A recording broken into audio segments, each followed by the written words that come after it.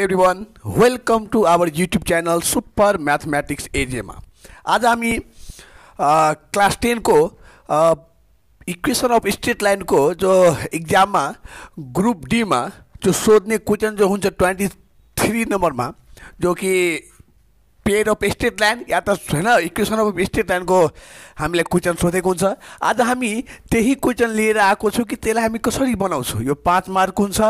हामीले बुझ्नु पर्छ कि हामीले बनाउँछौ कसरी, किनभने हामी यसको तरिका बनाउने तरिका सिक्यो भने हामीले के हुन्छ, हामी 5 मार्क एउटा सानो समयमा अब्टेन गर्न हामी सक्छौं। किनभने यो क्वेशन 5 मार्कमा सोध्ने गरिन्छ। हेरौ क्वेशनले के भनेको छ त। क्वेशनले यो भनेको छ कि find the equation of the two line which passes through 2,1 and make an angle 45 degree with line 6x plus 5y minus 1 equals to 0। क्वेशनले यो भन्न खोजिरहेछ कि कुनै एउटा हैन दुईवटा लाइन छ जो कि पासे जो भएको छ त्यो पासे थ्रु पोइन्ट कति छ 2,1 माने दुईवटा लाइन एक आपसमा इंटरसेक्ट भएको छ। किनभने हामी यहाँ पासिङ थ्रु पोइन्ट भनेको त्यो पोइन्ट हो जो एक आपसमा इंटरसेक्ट भएको हुन्छ दुईवटा लाइन। र अब हामीलाई एंगल पनि बनाएको जहाँ दुईवटा लाइन इंटरसेक्ट भएको छ त्यहाँ एंगल कति बनाएको छ त 45 डिग्री। र एउटा लाइनको इक्वेसन दिइसकेको छ र हामीलाई अर्को लाइनको इक्वेसन फाइन्ड आउट गर्न भनेको छ। क्लियर छ। अब हामी प्रत्येक भिडियोमा जसलाई यो फर्स्ट यो भिडियो तपाईहरु यदि हेर्दै हुनुहुन्छ भने प्लिज यदि यो च्याप्टरको जबसम्म बेस हामीसँग क्लियर हुँदैन तबसम्म हामीले यो डाइरेक्ट क्वेशन बुझ्न अलि गाह्रो हुन सक्छ। त्यही भएर कन्सेप्ट जो मेन कन्सेप्ट पार्ट 1 जो छ र 2 इक्वेशन अफ स्ट्रेट लाइन को त्यो चाहिँ हेरिहाल्नु होला। त्यसपछि हामी यो सर्टकट र सजिलो तरिकाले हामी यो बुझ्न सक्छौं। ओके, अब हेरौ यसलाई बनाउँछौं हामी कसरी त। सबभन्दा पहिलो हामी यो कुरा क्लियर छ कि यदि पासिङ थ्रु पोइन्ट क्वेशनमा दिएको हुन्छ भने if when the given passing through point then कुनै पनि कन्डिसनमा यदि पासिङ थ्रु पोइन्ट दिएको छ भने त्यो लाइनको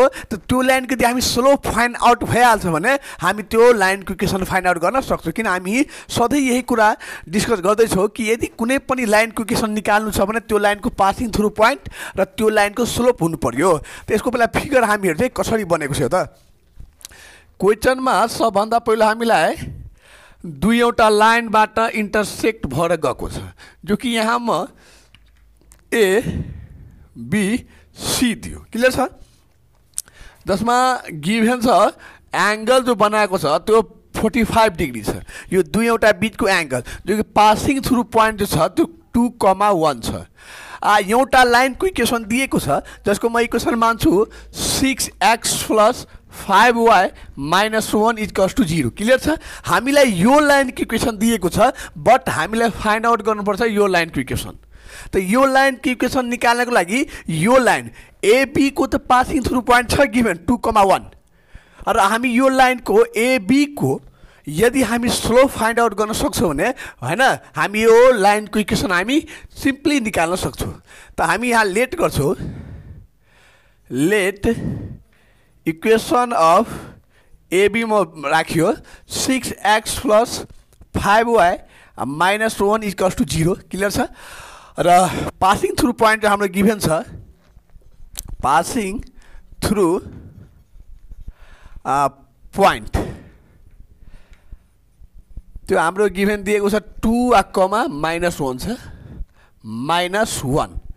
र अब हामीलाई यो लाइन BC लाइनको यो लाइनको म स्लोप मान्छु m2 र यो लाइनको म स्लोप मान्यो m1। क्लियर छ। हामीलाई फाइन्ड आउट गर्नुपर्छ m1। अहिले यो लाइनको हामीले इक्वेसन फाइन्ड आउट गर्नुपर्छ। त्यही भएर यो लाइनको हामीलाई स्लोप पनि चाहिन्छ है। त अब पहिला हामी स्लोप अफ BC हामी निकाल्छौं। त यहाँ इक्वेसन दिएको छ त्यही भएर माइनस x कोएफिसिएन्ट बाइ के हुन्छ हाम्रो y कोएफिसिएन्ट त हुन्छ। क्लियर छ। ओके, x कोएफिसिएन्ट भनेको -6 y कोएफिसिएन्ट भनेको 5। त हाम्रो m2 जो छ हामीसँग आइसक्यो। m2 हामी निकाल्सक्यो कि -6/5 आयो। अब एंगल जो बनाएको छ एंगल बिट्विन टू लाइन कति बनाएको छ, टू लाइन जो बनाएको छ त्यो बनाएको छ 45 डिग्री। हामीलाई एनी हाउ यो m1 फाइन्ड आउट गर्नु छ ओके त हामीलाई थाहा छ यदि कुनै पनि कन्डिसनमा एंगल गिभन हुन्छ भने हामीले त्यो बेला के फर्मुला अप्लाई गर्छौं tan theta equals to plus minus m1 minus m2 by 1 plus m1 into m2 त वी नाउ दैट हामी जान्छौं भने tan थीटा को फर्मुला हुन्छ plus minus m1 minus m2 by 1 plus m1 into m2 clear छ यो formula अब हामी राख्छौं अब हेरौ ल सोल्भ गर्छौं हामी कसरी त अब tan थीटा दिएको छ त अब tan थीटा को भ्यालु त हामीलाई थाहा छ 45 डिग्री छ इक्वल्स टु m1 भनेको m1 नै हामी राख्छौं माइनस m2 जो छ त्यो कति आएको छ bracket minus 6/5 by 1 plus m1 भनेको m1 इन्टु m2 भनेको माइनस 6/5 क्लियर छ यहाँ प्लस माइनस अब tan 45 डिग्री भ्यालु 1 भयो equals to plus minus m1 minus minus plus 6/5 by यहाँबाट पनि डाइरेक्टमा के हुन्छु 1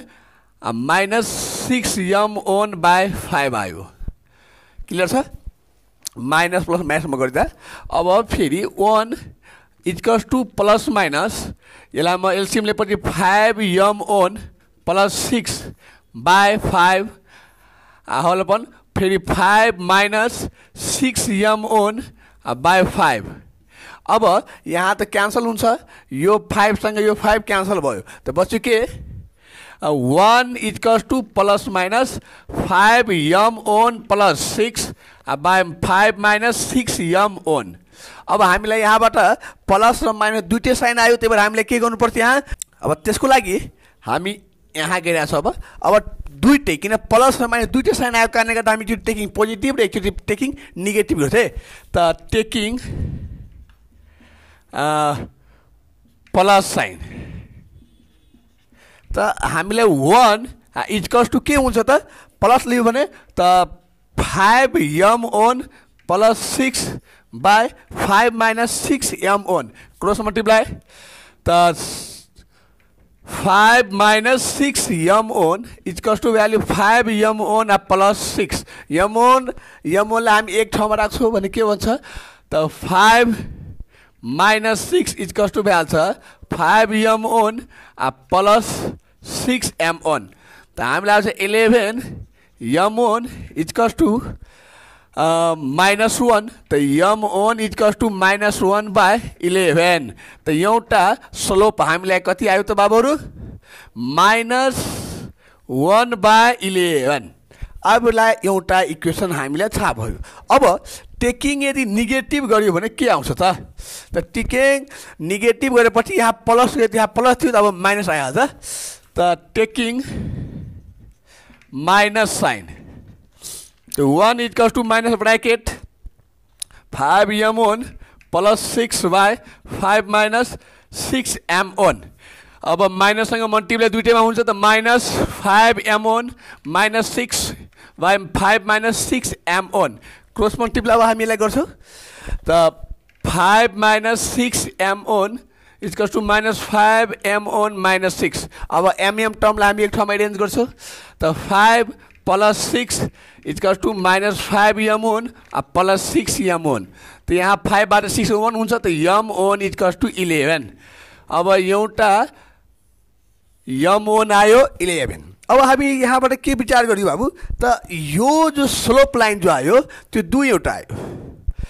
अब स्लोप दुईवटा यदि आयो भने हामी क्लियर छौ यसको मतलब इक्वेसन पनि हामीलाई के हुन्छ दुईवटै आउँछ किनभने यहाँ स्लोप के छ दुईवटा आएको छ यसको मतलब इक्वेसन पनि यो लाइनको दुईवटा हुन्छ त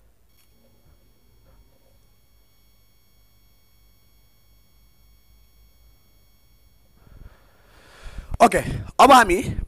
यहाँ अहिले m को भ्यालु एउटा माइनस 11 भयो 1 आयो अर्को m को भ्यालु आयो 11 इट मिन्स यहाँ स्लोप जो छ टेकिङ पोजिटिभ र नेगेटिभ गरेपछि दुईवटा आयो भने पहिला हामीले के गर्नुपर्छ त required equation at passing point जहाँमा छ त्यो 2, -1 इज के हुन्छ y minus y1 equals two m x minus x1 त हामीलाई थाहा छ कि x1 र y1 हामीलाई मात्रै र m मात्रै चाहिन्थ्यो कि त स्लोप त हामी निकाल्सक्यो र पासिङ थ्रु पोइन्ट जो हुन्छ यो यसलाई हामी x1 र y1 हामी भन्छौँ पासिङ थ्रु पोइन्टलाई अनि x र y त हामी इक्वेसनमा चाहिन्छ नि त अब y को y माइनस y1 कति छ त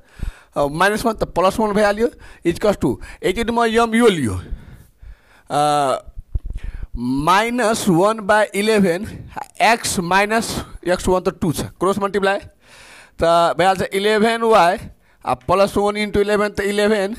equals two minus into x त -x + 2 अब हामी x लाई यो साइड ल्याउँछौँ भने +x + 11y + 11 - 2 इक्वल्स टू 0 त हाम्रो के बच्यो x + 11y +9 इक्वल्स टू 0 एउटा इक्वेसन यो आयो यो त हामीले के थियो त m बराबर यदि हामी -1/11 लियो अब हामी यदि यही स्लोप यदि 11 लियो भने अनि के हुन्छ त नेक्स्ट रिक्वायर्ड हैन required equation at passing point 2, -1 and slope is 11 then y minus y1 is equals to m x minus x1 अब यहाँ y को y पासिङ थ्रु पोइन्ट उडिरहन्छ -1 त +1 भइहाल्यो इक्वल्स टू 1 भनेको 11 x माइनस x1 भनेको 2 त के भयो त y + 1 इक्वल्स टू 11x -22 अब हामीलाई x त पोजिटिभ अलवेज चाहिन्छ त्यसलाई म y लाई त्यो ट्रान्सफर गरिरहेको छु त 11x - y -22 अब माइनस छ +1 त -1 भ्याल्यु 0 त कति आयो त 11x - y -23 इक्वल्स टू 0 त अहिले यो इक्वेसन भयो एउटा x + 11y + 9 इक्वल्स टू 0 एउटा 11x - y -23 इक्वल्स टू 0 किनभने यहाँ स्लोप जो छ त्यो हामीलाई दुईवटा फाइन्ड आउट भयो त्यो भएर हामीलाई इक्वेसन पनि दुईवटा फाइन्ड आउट गर्नुपर्छ आजको लागि यो भिडियोमा हामी जो एससीमा सोधेको क्वेसन थियो जो कि ग्रुप डी मा सोध्छ 5 मार्कको लागि हामी यो क्वेसन सबजनालाई क्लियर हुने गरी यसलाई बनाएको छु आई होप दैट सबजनाले क्लियर भएको होला यदि तपाईहरु नयाँ यो च्यानलमा जुड्नु भएको छ भने प्लिज लाइक कमेन्ट सब्स्क्राइब गरिदिनु होला किनभने तपाईहरुको लागि नै यो च्यानल खुलेको छ र हामी तपाईहरुको लागि नै यति मेहनत गरेर तपाईहरुको क्वेशन यो जे हामी जति सकेसम्म सजिलो बनाउनको लागि त्यसलाई इजी तरिकाले बनाउन खोज्दै छौं र बुझाउन प्रयास गर्दै छौं आई होप दैट तपाईहरु मेहनतलाई अहमियत दिएर लाइक कमेन्ट सब्स्क्राइब गरिदिनु होला किन पुनः अब हामी यही च्याप्टरको अरु भिबिआई क्वेशन जो एसीमा सोधेको छ त्यो लिएर आउने छौं आजको लागि यति नै धन्यवाद